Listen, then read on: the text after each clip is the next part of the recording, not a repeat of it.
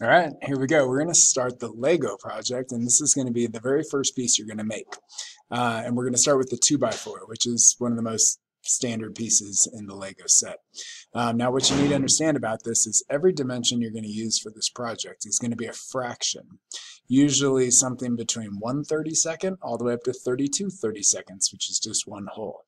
If you find yourself entering dimensions that are decimals, you might be doing something wrong. So try to stick to fractions, and if you're not sure exactly what to use, make sure you check with one of your peers or with the teacher. So we're going to get you started. The software we're going to be using for this Lego project is called SolidWorks. It's a new icon, should be on all the computers now. It's the 2018 version of SolidWorks. So you're going to want to go ahead and click on that and open it up. Once you do open it up, it's going to look like this, and what you're going to notice is that it's going to look familiar. It's going to be very similar to what you used on Autodesk Inventor. Okay, for the Lego project, we're going to start out by making parts. And once you have lots of parts put together, you can start to put together, or designed, then you can start to put together your assemblies. So we're going to go up here to this little new icon. You can click on it, or you can just hit the arrow, and you'll click new. Just like the other softwares you've used, you can create parts, assemblies, and drawing files. Obviously, we need to start with a part file first. So we'll go ahead and open up that part file. Okay. For the Lego, we're going to start by making the bottom base of this, that rectangular face first, and then we're going to extrude it up. Then we'll add the knobs, then we're going to shell it out and add those little cylinders underneath. Okay. So once we get into our part file, we can click here on Sketch, and we're going to say we want to do a sketch. We're going to pick a plane.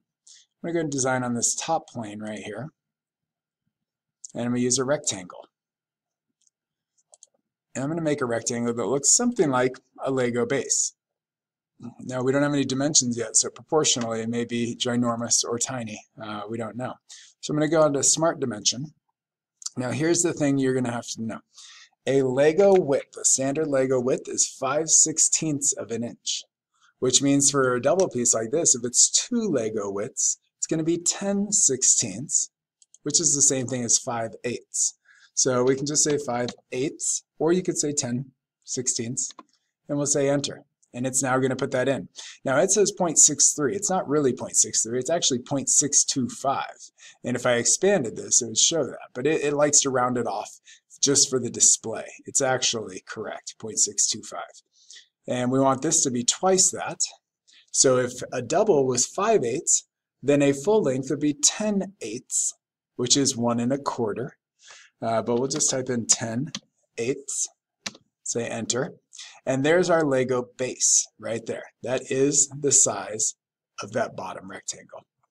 So now we're going to go to features, and we're going to extrude this.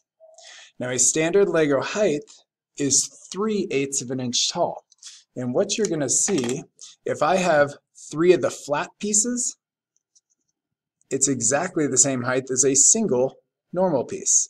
Okay, so these are each 1/8, so you have 1/8, 1/8, 1/8, which equals 3/8, or you have a standard Lego piece that's 3/8 tall. So when we extrude this guy, we're going to give it a dimension of 3/8 of an inch. And what's fun about SolidWorks, if you just click on the screen, it's going to give you the display. It's going to give you a preview before you actually accept. So that looked good, so we're going to accept it. And there's our Lego brick. Okay, so now we're going to go create a knob on top. So I'm going to put a new sketch. This yellow box right here is saying, hey, the next face you choose is where we're going to put that sketch. So I haven't clicked on anything yet, but I'm going to click on this top face because that's where I want the sketch to be. And if I want to look directly at that top face, I can go right here to this view orientation, and I can click, and here's my 6 standard views. And if I say I want to look right at this top face, it's going to look right at it. I'm going to take a circle. And I'm just going to throw a circle on there. It's not perfect, but it will be. We'll go to Smart Dimension.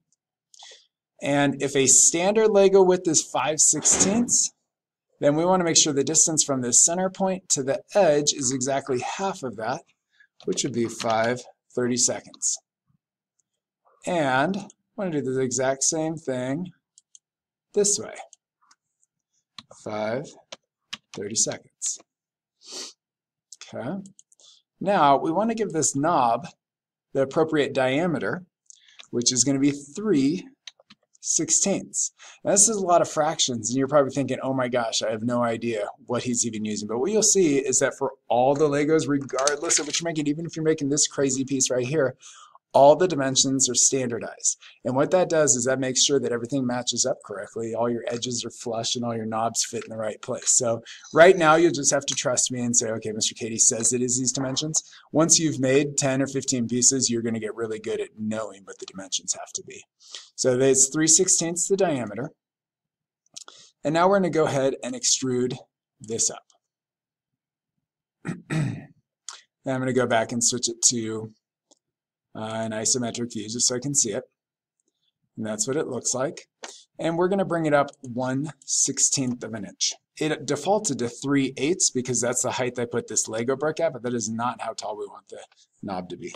This is going to be 1/16. And if I click out here in preview, and that looks really good. So we'll say yes, accept. Now I don't really want to go make 7 more knobs, and I'm not going to. I'm going to use a linear pattern. And if you look under here, you're going to see linear, circular, mirror, all the different features that you're already probably familiar with. So we're going to say linear pattern. And the first thing is going to be, what do we want to pattern?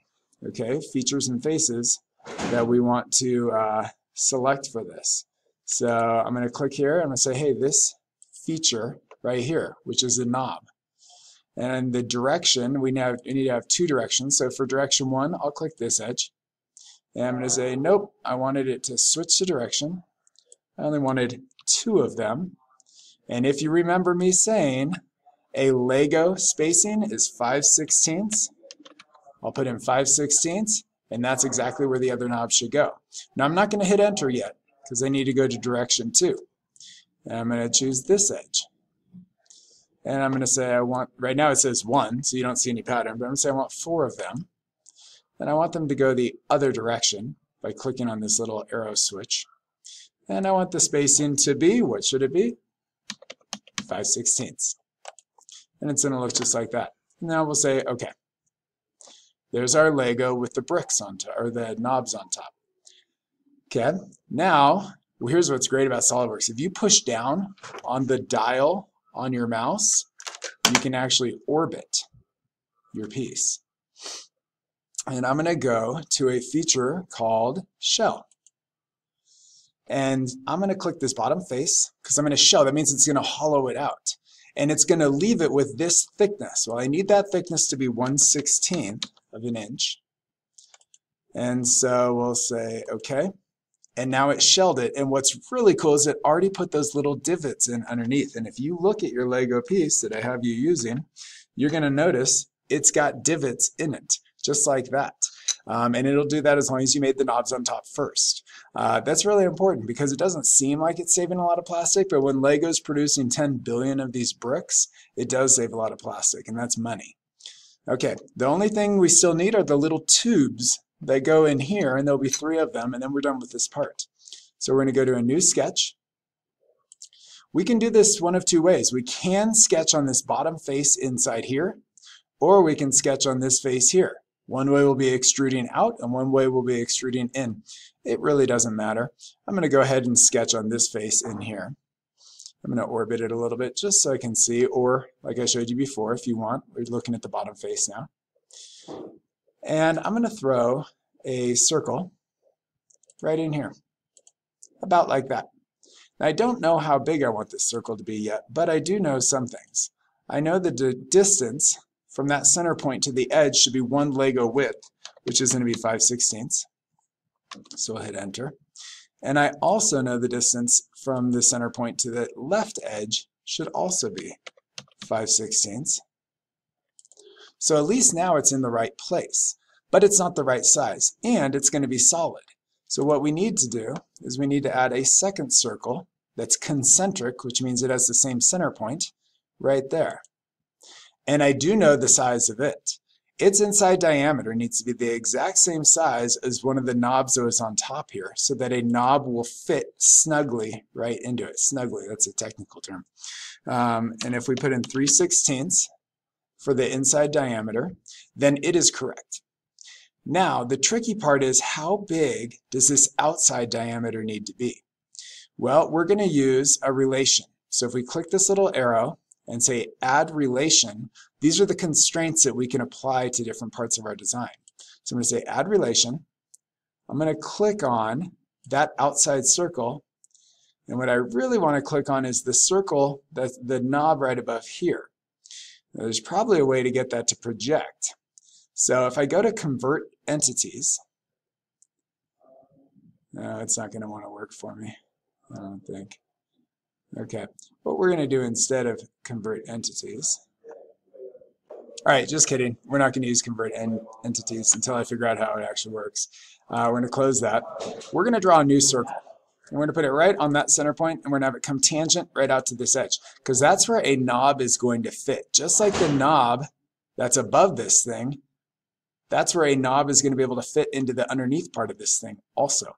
So now we're going to go to add relation.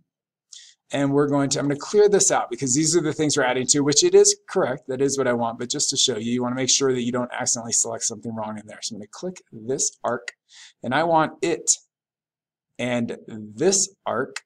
If I choose those two, these are all the relations I can add to them. And tangent is the one that I actually want. So I'm going to say I want them to be tangent to one another. And you'll see that the outside circle of this is now perfectly tangent with where a knob is going to fit in there. That means it's the exact dimension that I want it to be. So at this point, we're going to go ahead and extrude this area. And I want it to come up. If I choose blind, that's going to allow me to apply a distance for the extrusion. I'm going to say up to surface. And now I need to specify that surface is right here. And if I say OK,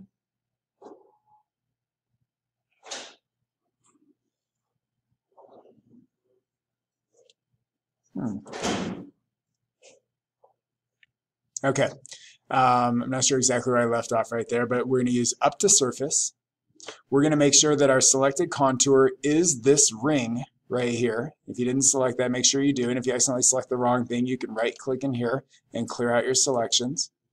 And we're going to click this little pink area right here, which is the face that it's going to go up to. So if I click on that, you'll see that it's going to extrude up to that face, and we'll accept. So we didn't even need to know exactly what the distance was there. It came perfectly flush with this top face. Now all we have to do is pattern this. We're going to go here. For our features to pattern, we're going to pick this guy. For our direction, we're just going to use one. And any of these lines that cut across there, we want 3 occurrences. And based on our last linear pattern, it put in 5/16, which is this decimal right here. And that is correct. That is the spacing we want for those cylinders.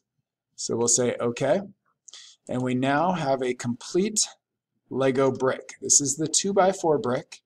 And all we have to do now is apply a color to it. So if we go to Edit Appearance, you can click on that.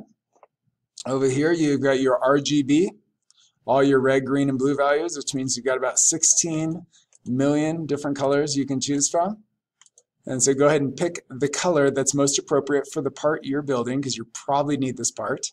And go ahead and save your part. And you are done with the 2x4. Go ahead and get your grade check and move on to the next piece. I also recommend when you save this, create a folder. If you haven't already, have a folder called 9th grade, have another folder called engineering, and then you should create a new folder called the Lego project. And inside the Lego project, start saving all your pieces, because you're going to probably have at least 20 or 30 different parts that you're designing, not to mention your assemblies. Some students end up closer to 100 different Lego parts. So make sure you stay organized. All right.